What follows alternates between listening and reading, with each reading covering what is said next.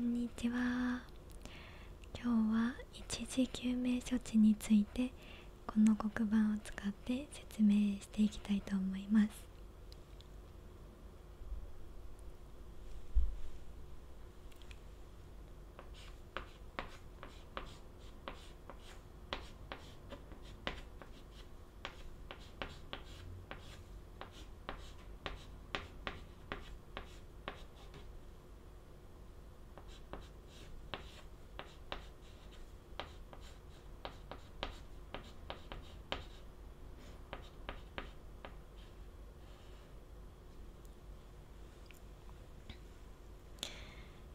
まず傷病者を見かけたら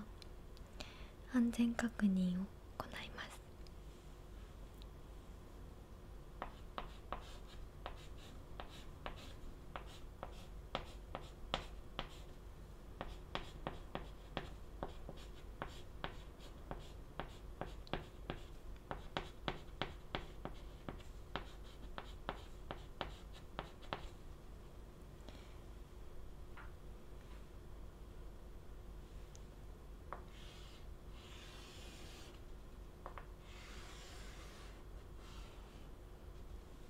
例えば車の往来だったり火事だったり救助する側に危険が及ばないかっていうのを確認しましょう。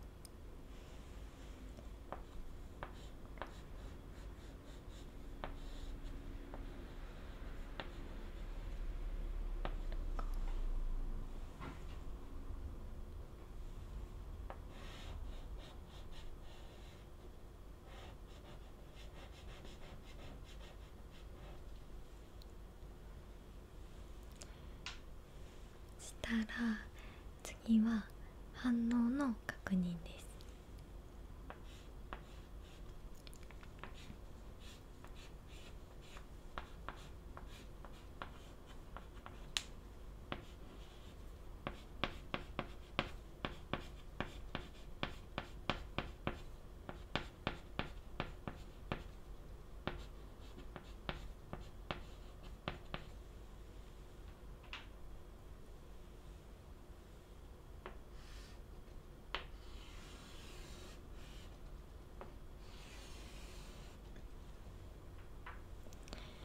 これは傷病者の肩を叩いて大声で呼びかけます。呼びかけても反応がない場合は119番通報とあと AED を持ってきます。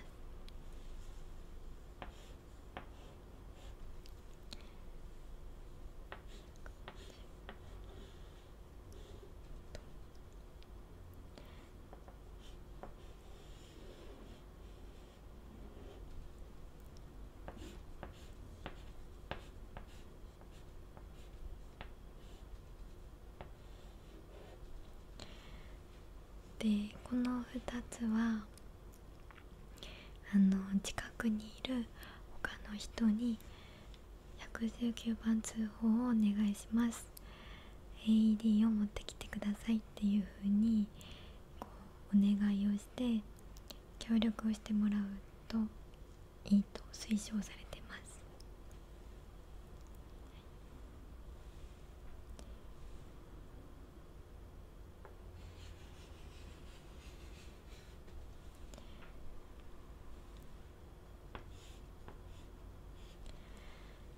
そしたら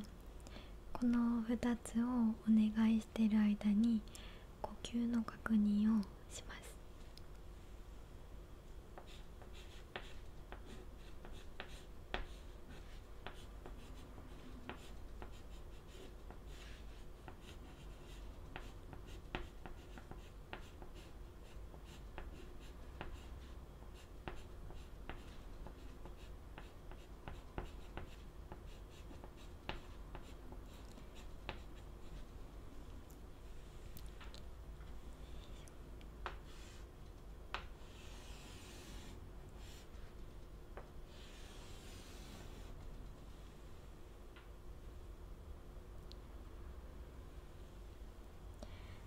呼吸がある場合はそのまま救助隊が来るのを待つんですけど、呼吸がない場合は胸骨圧迫と人工呼吸を行います。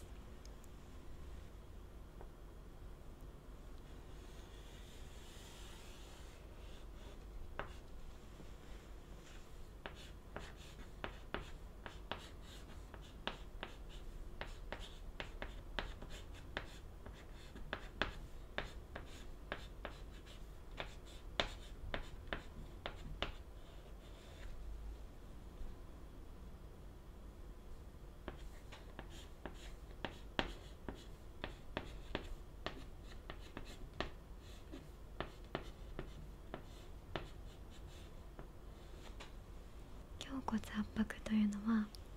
この胸の平たい骨の真ん中が胸骨と言われています。胸骨圧迫というのは、この胸の平たい骨が胸骨と呼ばれるんですけど、そこの真ん中ですね。真ん中が5センチ沈むくらい押します。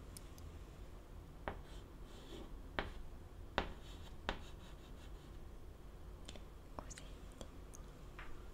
チ、結構沈みます。で、片方の手のひらというか手にもう片方の手のひらを重ねてこう押すんですけど、この時肘は曲げずに、肘を曲げてしまうと体重がうまくかからなくて5センチ沈まないので、肘をまっすぐにして胸骨圧迫を行います。で、頻度は1分間に100から120回と言われています。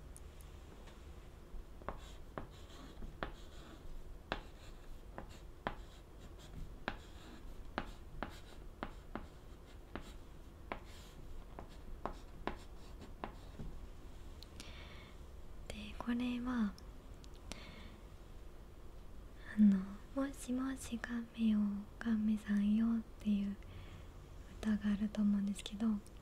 それのリズムに合わせると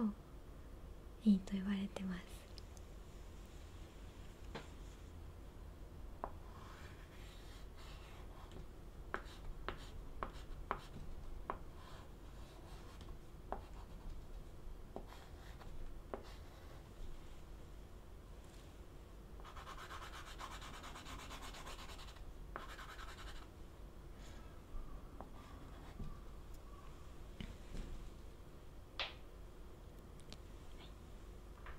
この時、手のひらで押すのではなくて、ここですね、ここの部分に全ての体重を乗せて押します。で、次、人工呼吸。人工呼吸は片方の手で傷病者の顎を上げて、でもう片方の手でおでこを下げます。で、鼻をつまんで、そうすると気道が確保されるので、口にちょっとつけて、1秒間かけて息を吹き込みます。で、この胸骨圧迫と人工呼吸は30回2回をこの救急隊が到着するまでセットで行うといいと言われてます。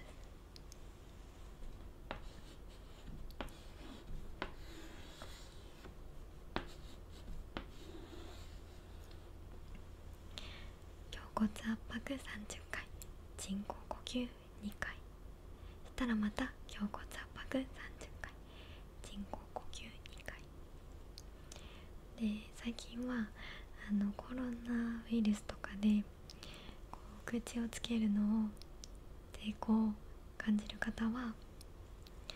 胸骨圧迫だけでも大丈夫です。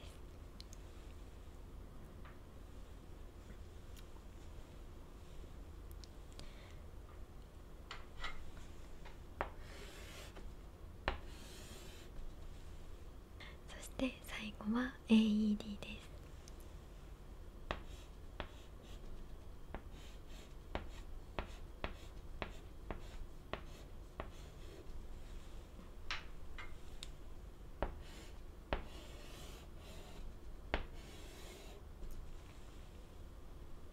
AED は図書館とか学校とか老人ホームに設置されていることが多いです。ネットで AED 設置場所と検索するとマップが出てくるので、それで一度確認するといいと思います。で AED が到着して開けると音声ガイダンスが流れるので、それに沿ってAED を使用してください。AED の必要がない場合、必要がないと音声ガイダンスが、案内した場合はまた胸骨圧迫に戻ります。で AED が必要と判断された場合は、まず傷病者の衣服を脱がせる必要があるんですけど、なんかこういう脱がせにくい服とかは AED の中にハサミが入ってるので、それでもう切っちゃいます。切って肌着とかも切って、パッドを直接装着します。でその時3つ注意するのが、汗で濡れていたら拭くことと、貼り薬、湿布など貼ってあったら剥がすこと、それから3つ目はペースメーカーなどをつけていたらそれを避けて装着することです。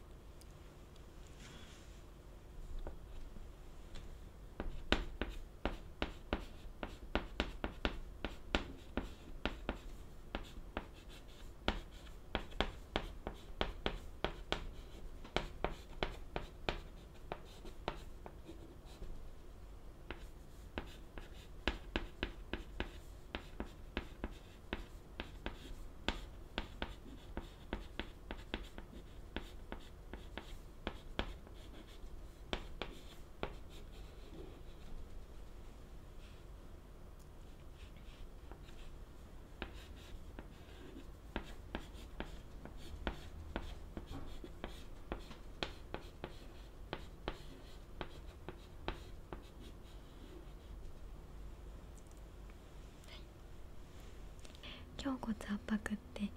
ほとんど骨が折れると言われているんですけど、万が一骨が折れたり、あと AED を使用して訴えられたりとか、そういうことはないので安心してください。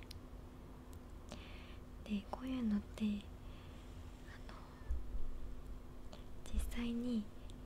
こう訓練することが一番実践できるようになるので、赤十字が行っている勉強会だったり、そういうものに参加して一度やってみるのがいいのではないかなと思います。では